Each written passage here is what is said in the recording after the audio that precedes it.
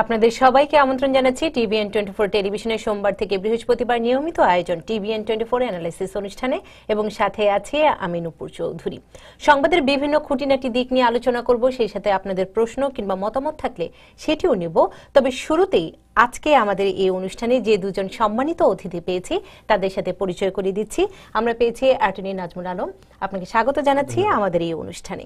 এবং আমরা পেয়েছি মোহাম্মদ আলী বাবুল, আপনাকেও স্বাগত জানাচ্ছি আমাদের এই অনুষ্ঠানে। এবং আমরা যদি আজকে সারা দিনের ঘটনা এবং কালকে থেকে যদি বিশ্লেষণ করি, সেটি হচ্ছে নর্থ কোরিয়ার সাথে যে যুক্তরাষ্ট্রের পাল্টাপাল্টি হুমকি, সেটিও অনেক গুরুত্বপূর্ণ। আমরা প্রতিবেদন দেখব। তবে দর্শক বলে রাখতে চাই 646-307-9828 এই নম্বরে আমরা সরাসরি আছি। সেই সাথে সরাসরি আছি www.facebook.com/tbn24USA। শুরুতে আমরা প্রতিবেদনটি দেখে এসে আলোচনায় আসব। নর্থ কোরিয়ার বিরুদ্ধে আরো কঠোর হুঁশিয়ারি উচ্চারণ করলেন প্রেসিডেন্ট ডোনাল্ড ট্রাম্প। বললেন তিনি আগে যে হুঁশিয়ারি উচ্চারণ করে বলেছিলেন ফায়ার এন্ড ফিউরি মধ্যে ফেলে দেওয়ার হুঁশিয়ারি তা নর্থ কোরিয়ার জন্য যথেষ্ট নয়।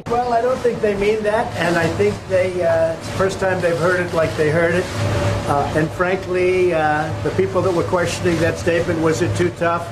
Maybe it wasn't tough enough. সেই সাথে তিনি বলেন নর্থ কোরিয়া যদি পরমাণু কর্মসূচি থেকে সরে না আসে তাহলে তাদেরকে এমন শিক্ষা দেওয়া হবে যা খুব কম দেশকেই দেওয়া হয়েছে। এই সময় তিনি জানান গোটা সামরিক বাহিনী তার সাথে আছে। They've been doing this to our country for a long time, for many years. And it's about time that somebody stuck up for the people of this country and for the people of other countries. So, if anything, maybe that statement wasn't tough enough. And we're backed by 100% by our military. We're backed by everybody. And we're backed by many other leaders. And I noticed that many senators and others today came out very much in favor of what I said. But if anything, that statement may not be tough enough. New জার্সির বেডমিনিস্টার নিজের golf club থেকে বেরিয়ে সাংবাদিকদের তিনি আরো বলেন সময়ই বলে দিবে তিনি নর্থ কোরিয়ার বিষয়ে কি সিদ্ধান্ত নেবেন। Well, you'll see. তার প্রশাসন নর্থ কোরিয়ার বিষয়ে তার সাথে একই কাতারে আছে কিনা এমন প্রশ্নের জবাবে প্রেসিডেন্ট ট্রাম্প বলেন নর্থ কোরিয়ার বিষয়ে সবাই একই কাতারে আছে। There are no mixed messages. I heard to be honest, General Mattis may have taken it a step beyond what I said. There are no mixed messages, and Rex was just, stating the view. Look, here's the view. I said it yesterday. I don't have to say it again. And I'll tell you this, it may be tougher than I said it, not less. It may very well be tougher than I said. বলেন north Korea হুমকি দিচ্ছে হামলার, অথচ America এবং তার মিত্ররা যদি তার পাল্টা জবাবে কিছু করতে চায় তারা আগেই ভয় পেয়ে যাবে পিয়ংইয়ং। North Korea does anything in terms of even thinking about attack of anybody that we love or we represent or our allies or us, they can be very, very nervous. I'll tell you what. And they should be very nervous. চীন এবং রাশিয়াকে ধন্যবাদ জানিয়ে বলেন নিরাপত্তা পরিষদের 15 সদস্য রাষ্ট্র যা করেছে তা প্রশংসার যোগ্য, তবে এর চেয়েও অনেক কঠিন সিদ্ধান্ত নিতে হবে। He's been pushing the world around for a long time, and I have great respect for what China and what Russia did, and those 15, we got a 15-0 vote. I have great respect for China and Russia, what they did on sanctions. North Korea ক্ষেপণাস্ত্র হামলার জবাবে জাতিসংঘ নিরাপত্তা পরিষদের কঠোর অর্থনৈতিক নিষেধাজ্ঞা এবং নর্থ কোরিয়ার হুমকি, আমেরিকার পাল্টা হুমকির জেরে সাম্প্রতিক উত্তেজনার মাঝেই এসব মন্তব্য করলেন প্রেসিডেন্ট ডোনাল্ড ট্রাম্প।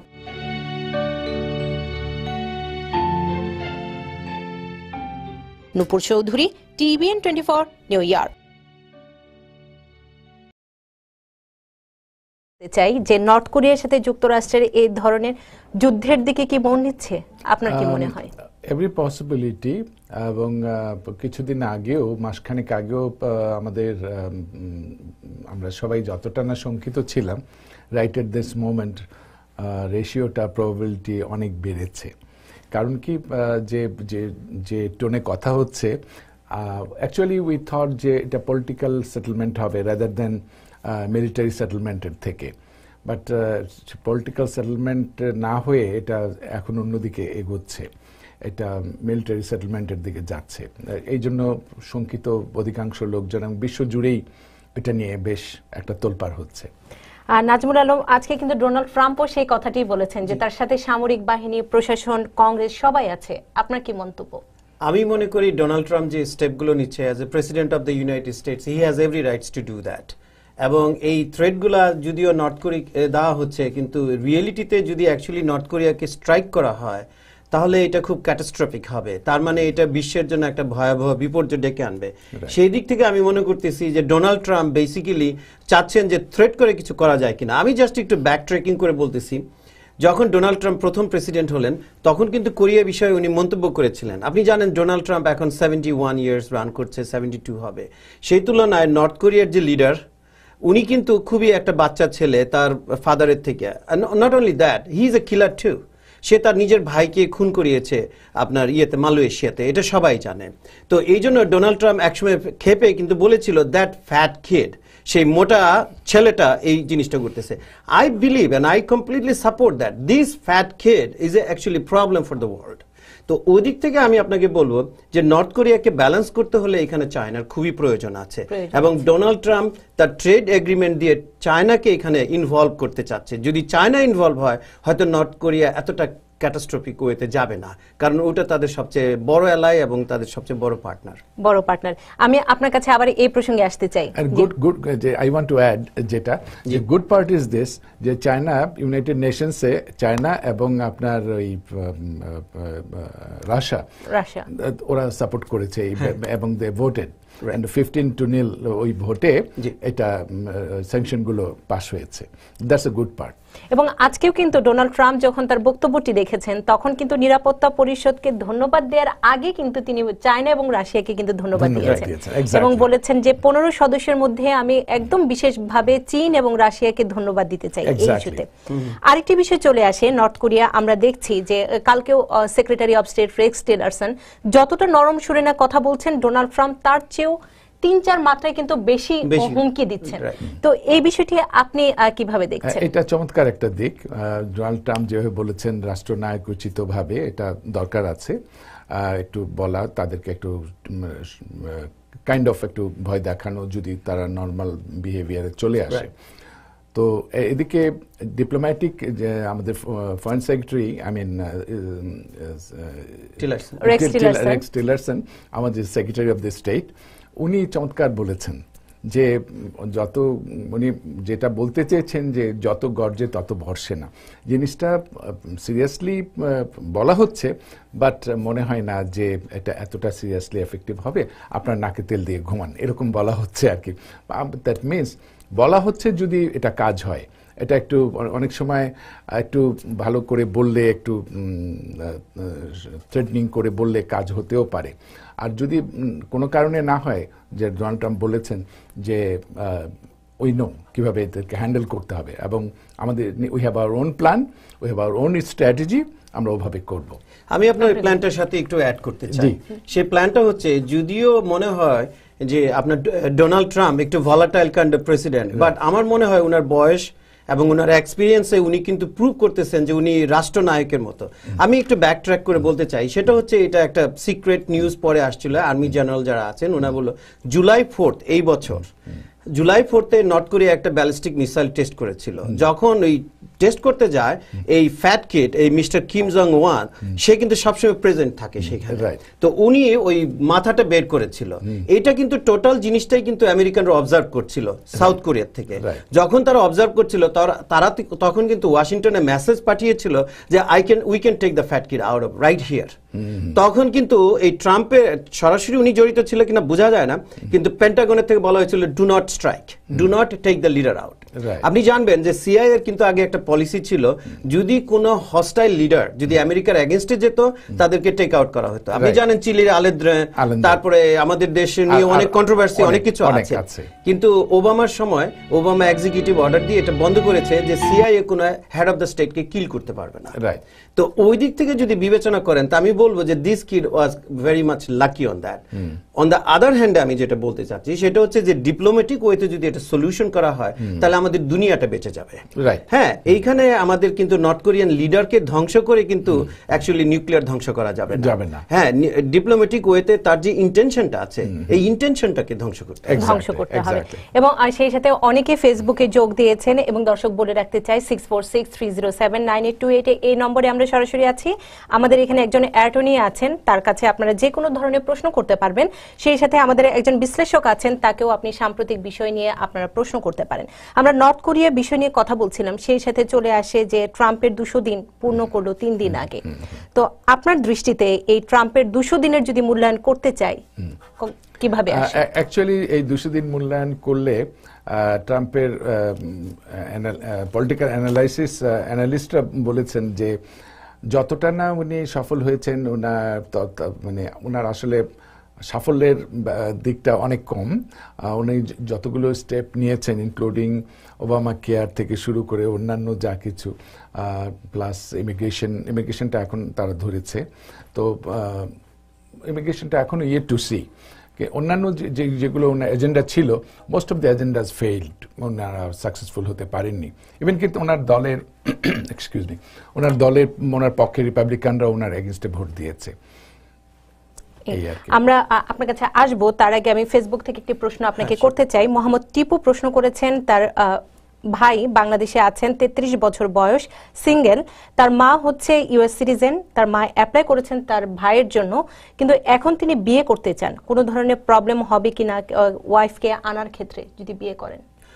না, এই ক্ষেত্রে হবে না যদি মায়ের দরখাস্ত করে থাকে, কারণ মা যদি ইউএস সিটিজেন হয় তো সিটিজেনরা তার বিবাহিত সন্তানের জন্য দরখাস্ত করলে কোনো সমস্যা হবার কথা নয়, কোনো ধরনের সমস্যা। মোহাম্মদ টিপু আপনার উত্তরটি পেয়ে গেছেন। সেই সাথে অনেকেই যোগ দিয়েছেন, এমডি রহমান, সেই সাথে মনিরুল ইসলাম, রফিকুল ইসলাম মাতাব্বর, তারা সবাই TBN 24 টেলিভিশনকে ধন্যবাদ দিয়েছেন। সেই সাথে আপনাদেরকেও ধন্যবাদ, এই অনুষ্ঠানটি আপনাদের জন্য করা হয়।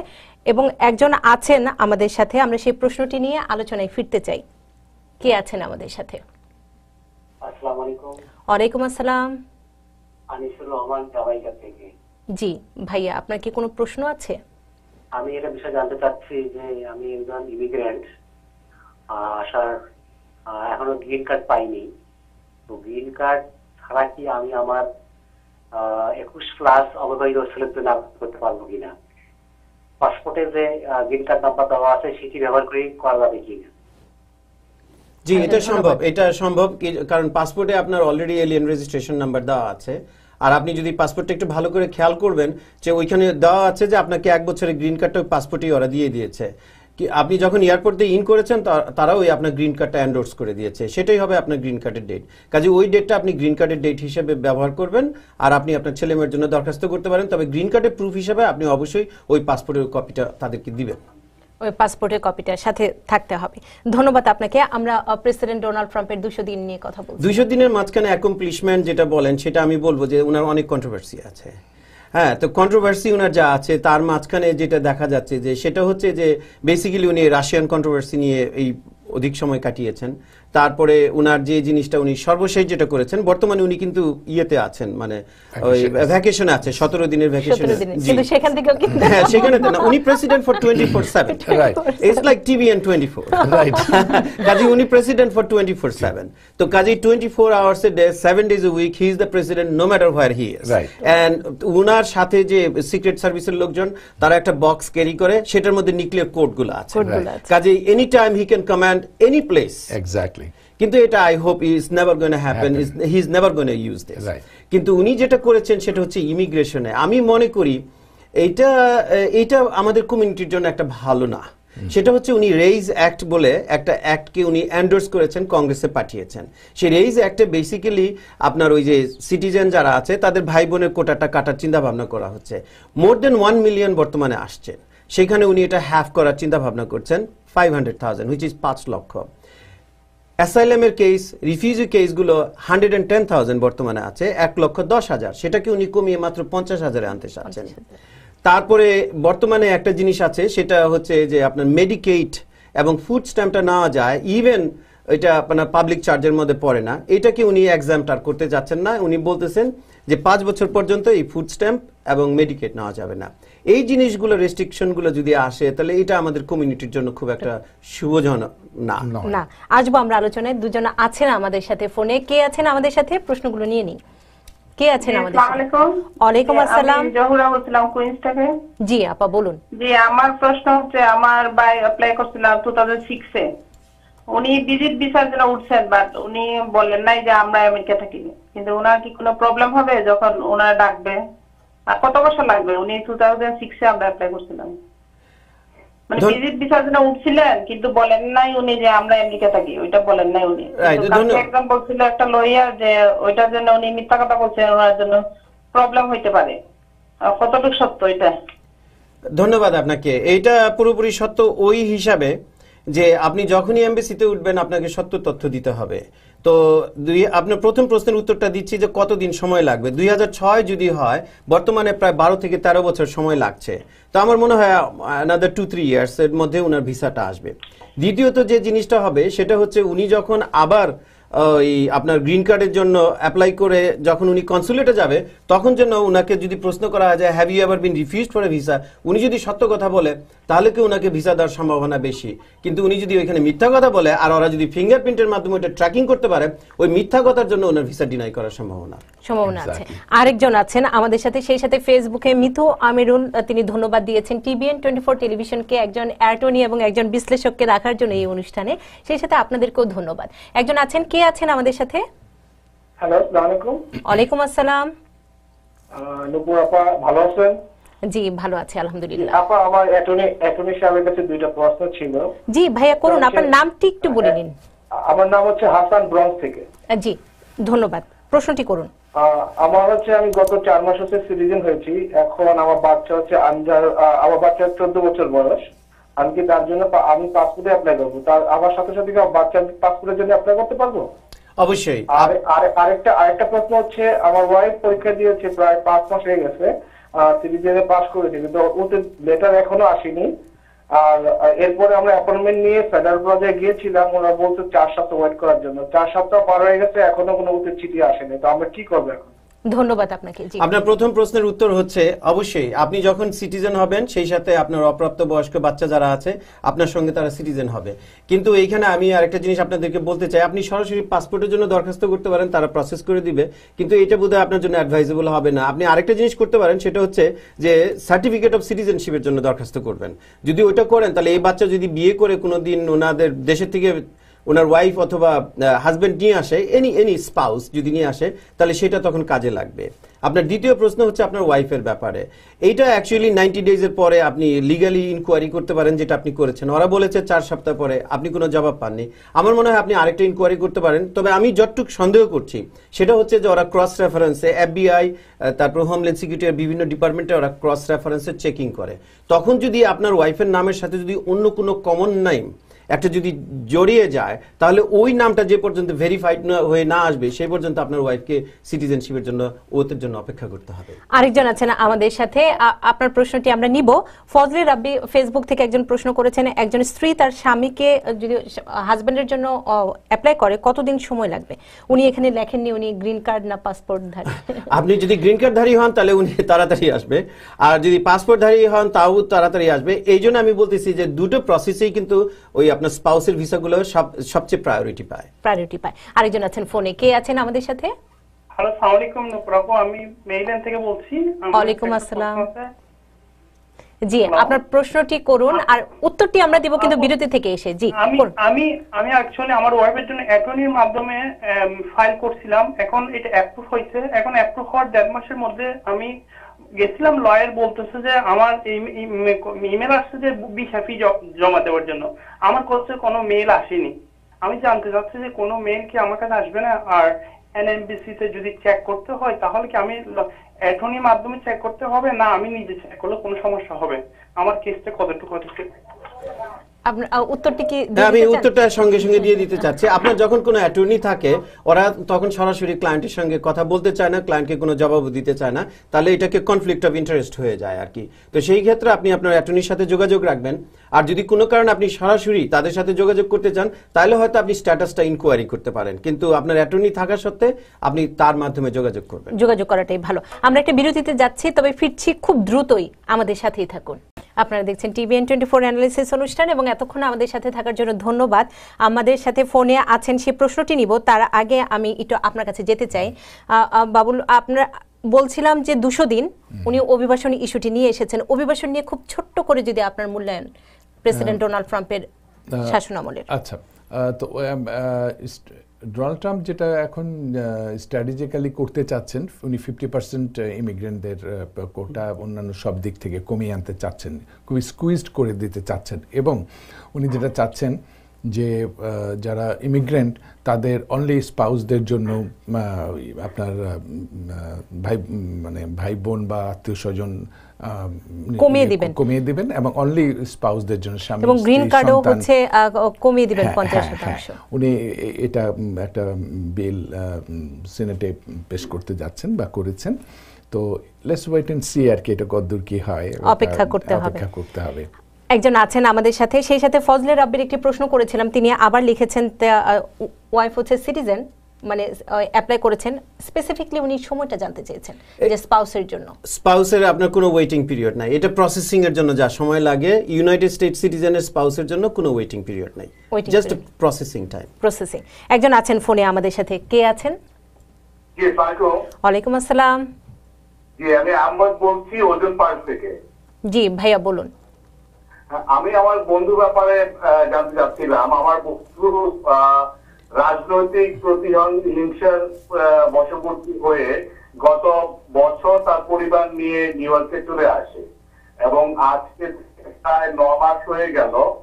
সেখান থেকে এই সময়টা সে কোনো ধরনের সরকারি সুযোগ সুবিধা পায় নাই। সে অ্যাসাইলাম সিক করার পরে তার ওয়ার্ক পারমিটের জন্য সে বোধহয় অ্যাপ্লাই করেছে, আরো 2 মাস 70 দিন হয়ে যায়, সে এখনো ওয়ার্ক পারমিট পায় নাই। এই ওয়ার্ক পারমিট পেতে কতদিন লাগবে আর এরপরে আসলে ধাপগুলো কি? সে তো এখন তার ভীতিকর অবস্থার কারণে সে আর দেশে ব্যাক করতে পারবে না। জি ভাইয়া, আপনাকে অসংখ্য ধন্যবাদ। জি, পলিটিক্যাল অ্যাসাইলামের কেসে যেটা হয় সেটা হচ্ছে বর্তমানে ওদের বিরাট একটা ব্যাকলগ আছে। তো এই ব্যাকলগের কারণে হয়তো এই জন্য ওনাকে অ্যাপয়েন্টমেন্ট ডেটটা দিতে পারছে না। এটা দুটো স্টেপে হয়। প্রথম স্টেপটা হচ্ছে যে ওনাকে অ্যাসাইলাম অফিসে যে ইন্টারভিউ দিতে হবে, উনি যদি পাস করে তাহলে তো ওনার অ্যাসাইলাম হয়ে গেল। কোনো কারণে যদি তার ওই কেসটা তারা অ্যাপ্রুভ করতে না পারে, তখন এই কেসটা তারা ফেডারেল কোর্টে রেফার করবে ইমিগ্রেশন জাজের কাছে। তো সেইখানে উনি আরেকবার অ্যাসাইলাম করার সুযোগ পাবে। আর ওয়ার্ক পারমিটের ব্যাপার যেটা, সেটা হচ্ছে যে usually work permit text like 90 to 120 days, 3 থেকে 4 মাস সময় লাগে। আচ্ছা, ধন্যবাদ। আরেকজন আছেন আমাদের সাথে ফোনে, কে আছেন আমাদের সাথে? হ্যালো। জি, শুনতে পাচ্ছি আপনার। জি, আমরা শুনতে পাচ্ছি। আপনার নামটি বলে প্রশ্নটি করুন। আসসালামু আলাইকুম। ওয়ালাইকুম আসসালাম। আপনার টেলিভিশনের ভলিউমটি কমিয়ে আমাদের প্রশ্ন করবেন, প্রশ্ন করার পরে টেলিভিশনের ভলিউমটি বাড়াবেন।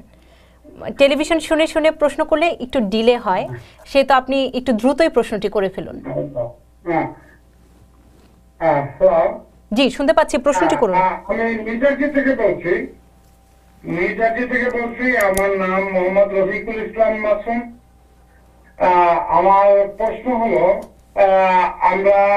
আমার পুরো ফ্যামিলি এখানে, আমি এবং আমার ওয়াইফ এবং 2টা বাচ্চা, সবাই সিটিজেন।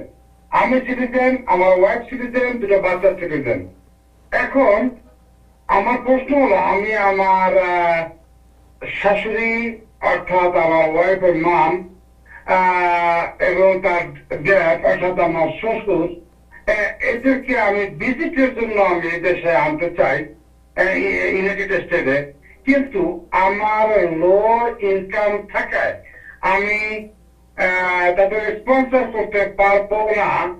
বিদায় আমার অন্য কোনো ওয়ে আছে কিনা যে তাদের জন্য অ্যাপ্লিকেশন করে স্পন্সর, আমার লো ইনকাম আমি স্পন্সর করতে নিয়ে আসতে পারেন কিনা। কি উপায় আছে টাকা আমাকে জি, অসংখ্য ধন্যবাদ। ধন্যবাদ রফিক সাহেব, আপনার প্রশ্নটা খুবই সিম্পল, আপনার যদিও প্রশ্নটা লম্বা কিন্তু জবাব খুবই সংক্ষিপ্ত। আপনার ইনলস শ্বশুর শাশুড়ির জন্য আপনার ওয়াইফের দরখাস্ত করার পরে যদি সবকিছু অ্যাপ্রুভ হয়ে যায়, তখন আপনার ওয়াইফকে অবশ্যই একটা স্পন্সর দিতে হবে, ইভেন দো ওনার যদি জিরো ইনকাম থাকে। কিন্তু আপনি যে সুযোগটা পাবেন সেটা হচ্ছে আপনি কো স্পন্সর, মানে একজন জয়েন্ট স্পন্সর আপনি ব্যবহার করতে পারবেন, এবং ওটা যদি অ্যাপ্রুভ হয়ে যায় তাহলে আপনার শ্বশুর শাশুড়ি ওই স্পন্সর আসতে পারবে। অসংখ্য ধন্যবাদ। আরেকজন আছেন আমাদের সাথে, কে আছেন? হ্যালো, আসসালামু আলাইকুম, আমার নাম রেহান, আমি আমার 3টা ছোট কোয়েশ্চেন ছিল, আমি করতে পারি? জি জি জি, করুন। হ্যাঁ, আমার প্রথম কোয়েশ্চেনটা হচ্ছে, আমি একজন ইউএস সিটিজেন, আমি আমার ওয়াইফের জন্য অ্যাপ্লাই করছি ফেব্রুয়ারি 2 আমি অলরেডি I-797 যেটা অ্যাপ্রুভাল নোটিশ সেটা পেয়েছি, কিন্তু একটা ছোট ভুল করেছি, যেটা অ্যাপ্লাই করার সময় I-130 তে ওখানে একটা যে কলাম যেটা আছে যে if your relative is outside US, ভিসার জন্য যে কোথায় যাবে, তো ইউজুয়ালি আমরা এটা ঢাকা বাংলাদেশ দিই, আমি সেখানে নট অ্যাপ্লিকেবল দিয়ে আমি সেটা সাবমিট করে দিয়েছি। তো আমার কোয়েশ্চেন হচ্ছে সম্মানিত কাউন্সিলরের কাছে যে এতে কোনো সমস্যা হবে কিনা, যদি সমস্যা হয় সেটা রেমেডি কি। আর সেকেন্ড কোয়েশ্চেনটা আমার হচ্ছে, হ্যাঁ যে সেকেন্ড কোয়েশ্চেনটা আমার হচ্ছে, আমার ছোট বোন সে 2014 সালে ইউএসএ তে এসছে, 2 বছর পারমিশন নিয়ে গিয়েছিল 2012 সালে, সে একজন পার্মানেন্ট রেসিডেন্ট, তো সে এসছে 2014 সালে, সে কখন সিটিজেন হিসেবে আবেদন করতে পারবে? জি, তৃতীয় প্রশ্নটি ভাইয়া। তৃতীয় প্রশ্নটি হচ্ছে, আমি বাবার জন্য অ্যাপ্লাই করেছি ফেব্রুয়ারি 2 2017, আমি এখনো পর্যন্ত কোনো রিপ্লাই পাইনি আর কি, মানে কতদিন লাগবে? অসংখ্য ধন্যবাদ।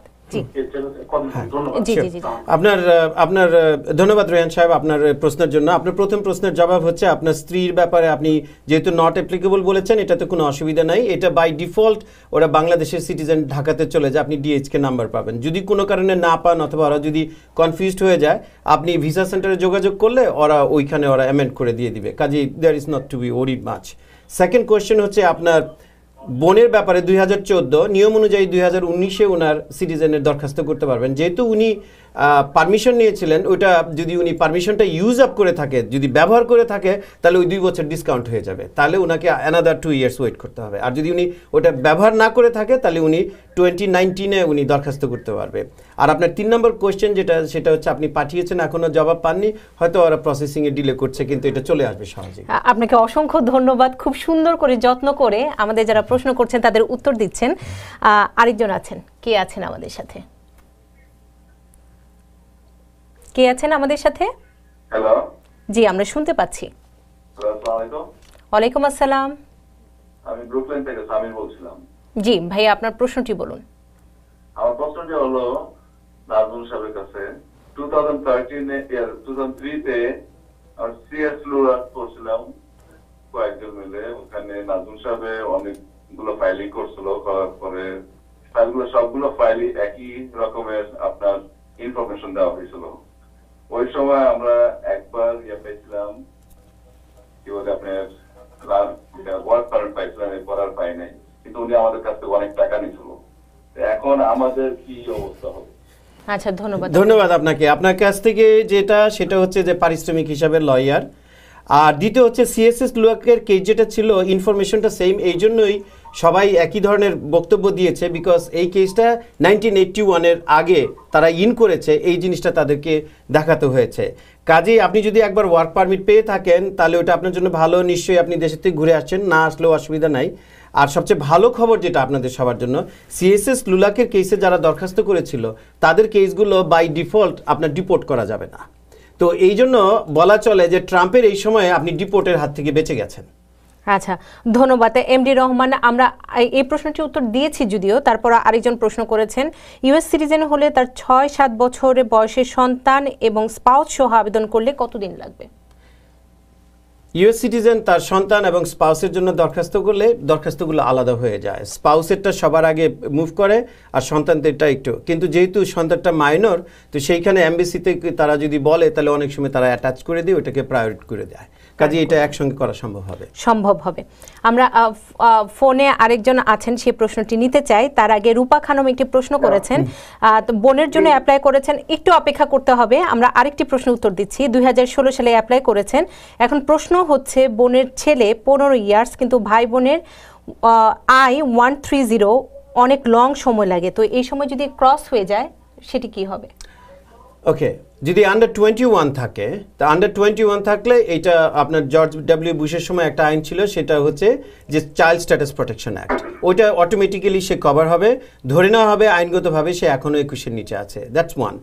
আর দ্বিতীয় জিনিস যেটা হচ্ছে সেটা হচ্ছে যে উনি যখন ভিসার জন্য উঠবে তখন অনেক সময় ওরা নক আউট করে যায় যদি 21-এর উপরে হয়ে যায়, তো তখন কিন্তু আবার এমবিসি এবং ভিসা সেন্টারকে জানাতে হবে যে আমরা ওই চাইল্ড স্ট্যাটাস প্রোটেকশন অ্যাক্টের আন্ডারে আছি। আর খারাপ খবর যেটা, সেটা হচ্ছে যদি রেইজ অ্যাক্ট, যেটা ডোনাল্ড ট্রাম্পে করছে, যদি রেইজ অ্যাক্ট পাস হয়ে যায় তাহলে কিন্তু ওটা বাদ হয়ে যাওয়ার সম্ভাবনা আছে। এই জন্যই, কারণ ডোনাল্ড ট্রাম্পের যে নতুন আইন যেটা করতে যাচ্ছে, উনি শুধু 18 ইয়ার্স পর্যন্ত মাইনর হিসাবে, 18-এর বিলো 18 মিনিং 17+ বাট নট 18, এরাই আমেরিকাতে আসতে পারবে বাবা মার অবিবাহিত সন্তান হিসাবে, কিন্তু 18 আপ হয়ে গেলে এটা হবে না। So this another thing that আপনার রেইজ অ্যাক্টে হয়তো ইফেক্টেড হবে বাঙালি। ফোনে আছেন আমাদের সাথে, কে আছেন আমাদের সাথে?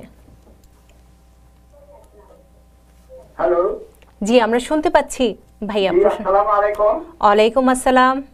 জি, আমি নিউ জার্সি থেকে বলছি। জি, আপনার নামটি? নুরুল ইসলাম। জি, প্রশ্নটি করুন। জি, সিটিজেন প্রাপ্ত আমার বড় ছেলে, আমার ছোট ছেলে ইমিগ্রেশন ভিসার জন্য গত ফেব্রুয়ারি 2017 সালে আবেদন করে। তবে আমার ছোট ছেলের মেয়ে কত বছর বয়স পর্যন্ত তার বাবা মার সাথে এখানে আসতে পারবে, তার কি অনুগ্রহ করে জানাবেন? জি জি, অসংখ্য ধন্যবাদ। হ্যাঁ, এইটা আপনার ওই বললাম বর্তমান আইন যেটা প্রচলিত আছে, যে আন্ডার এজ ছেলে মেয়ে বলতে আন্ডার দ্য ইমিগ্রেশন ল, এটা 21 বছরের নিচে যদি হয় তাহলে কোনো অসুবিধা হবে না। কাজে 21 পর্যন্ত নো প্রবলেম। No problem. আরেকজন আছেন আমাদের সাথে, কে আছেন আমাদের সাথে? আসসালামু আলাইকুম। ওয়ালাইকুম আসসালাম। আমি নিউ জার্সি থেকে বলছি। জি, আপনার প্রশ্নটি করুন। আর আপা একটু টেলিভিশনের ভলিউমটি কমিয়ে প্রশ্নটি করবেন, প্রশ্ন করার পরে টেলিভিশনের ভলিউমটি বাড়াবেন উত্তর শোনার জন্য। আসসালামু আলাইকুম। জি, আমরা শুনতে পাচ্ছি, প্রশ্নটি করুন আপা। আমি 2 মাস হয়েছে আপনার যে সিটিজেন আনছি, আমার ভাই ইন্টার লাগে অ্যাপ্লাই করতে পারবো, কোনো অসুবিধা হইব? আচ্ছা, এটা ধন্যবাদ। আপনি যেদিন সিটিজেন হয়েছেন তারপরের দিন আপনি দরখাস্ত করতে পারবেন, সেখানে অলরেডি আপনার 2 মাস হয়ে গেছে। সো হারি আপ, দরখাস্ত করে ফেলেন, তাড়াতাড়ি দরখাস্ত করে ফেলেন। আরেকজন আছেন আমাদের সাথে, আমরা সেই সাথে অনুষ্ঠানের একদম শেষ পর্যায়ে চলে এসেছি প্রায়। কে আছেন আমাদের সাথে? হ্যালো, আসসালামু আলাইকুম। জি, ওয়ালাইকুম আসসালাম। জি, আমার নাম জানোয়ার হোসেন, আমি ব্রুকলিন থেকে বলছিলাম। জি ভাইয়া বলুন। জি, আমার প্রশ্ন একটা প্রশ্ন, সিম্পল প্রশ্ন। আমি, আমার এক ছেলে, এক মেয়ে এবং আমরা 3 জনই গত বছর অক্টোবর মাসের 5 তারিখে ফিঙ্গারপ্রিন্ট দিয়েছিলাম। ফিঙ্গারপ্রিন্ট হওয়ার পরে আমার ছেলের মেয়ে 2 জনের সিটিজেন পরীক্ষা লেগে ইন্টারভিউ লেটার আসছে। তো ওরা অলমোস্ট ফেব্রুয়ারি মাসের 1st উইকের দিকে ইন্টারভিউ দিয়ে সিটিজেনশিপ হয়ে গেছে, অর্থ হয়ে গেছে, সবকিছু হয়ে গেছে, প্লাস পাসপোর্ট হয়ে গেছে, কিন্তু আমার এখনো কোনো ইন্টারভিউ লেটার আসতেছে না। আচ্ছা, ধন্যবাদ। আপনার ইন্টারভিউ লেটার না আসার পিছনে আমার যতটুকু মনে হচ্ছে যে ওরা বোধহয় আপনার যে ব্যাকগ্রাউন্ড চেক ইনকোয়ারি করতে হয় এফবিআই থেকে, হোমল্যান্ড সিকিউরিটি থেকে, ওইটা হয়তো এখনো ক্লিয়ার হয় নাই। ওটা যে পর্যন্ত ক্লিয়ার না হয় ওই পর্যন্ত তারা ইন্টারভিউর ডেট দিবে না। তবে আপনি যেটা করতে পারেন সেটা হচ্ছে যে আপনি ওদের 800 নাম্বার আছে, ওই নাম্বারে ফোন করে ওদেরকে জিজ্ঞেস করতে পারেন যে কেন এত দেরি হচ্ছে। রেহান চৌধুরী প্রশ্ন করেছেন, উনি ইউএস সিটিজেন, উনি কি ওনার বোনের জন্য অ্যাপ্লাই করতে পারেন? অবশ্যই ইউএস সিটিজেন, অবশ্যই ভাই বোনের জন্য দরখাস্ত হারি আপ, জলদি করেন। যদি ডোনাল্ড ট্রাম্পের এটা আসে তাহলে কিন্তু বন্ধ হয়ে যাবে। আমি মোহাম্মদ আলী বাবুল আপনার কাছে একটু যেতে চাই প্রশ্নগুলো নেওয়ার আগে। সেটি হচ্ছে, আমরা অভিবাসন নিয়ে কথা বলছি এবং অভিবাসন রিলেটেড প্রশ্ন আসছে, সেহেতু আপনার কি মূল্যায়ন যে মানুষের মধ্যে কি আসলে আতঙ্ক বেড়েছে অভিবাসন নিয়ে প্রেসিডেন্ট ট্রাম্পের আমলে? অবশ্যই আতঙ্ক বেড়েছে, এবং আমাদের আনফরচুনেটলি আমাদের নিজেদের কিছু ঘনিষ্ঠ বন্ধু বান্ধব আছে, দে বিকাম দ্য ভিকটিম।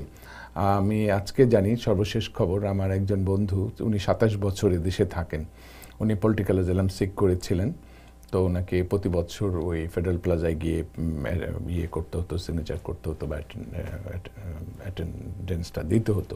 তো ওনার লয়ার সহ উনি আজকে গিয়েছিলেন। তো ওনাকে বলেছে যে তোমাকে নভেম্বরে আমি তারিখ দিলাম, তুমি আসলে আমাদের করার কিছু নাই, এখন অ্যাডমিনিস্ট্রেশনটা ওবামা অ্যাডমিনিস্ট্রেশন নয়, এটা হচ্ছে ট্রাম্পের অ্যাডমিনিস্ট্রেশন, সো গেট রেডি, এরকম বলা হয়েছে। তো এরকম একটা ঘটনা নিজেদের মধ্যেই, তো এর মনে করেন এরকম সবারই তো এরকম একটা অবস্থা, 27 বছর 28 বছর জীবনের অনেক সময় এদেশে থাকার পরে তারপরে যদি এরকম চলে যেতে হয় প্লাস একটা টেনশনে থাকতে হয়, এটা তো একটা মানসিক টর্চার। এটা মানসিক টর্চার।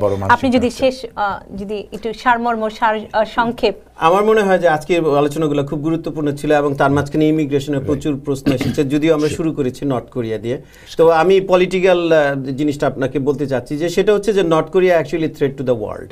এই ক্ষেত্রে ইউনাইটেড স্টেটসের সঙ্গে চায়না এবং রাশিয়া এবং অন্যান্য যে দেশগুলো আছে সবাই সহযোগিতা করে যদি এটা ডিপ্লোম্যাটিক ওয়েতে যদি এটা সলভ করা যায়, এটা আমাদের সবার জন্য মঙ্গলজনক।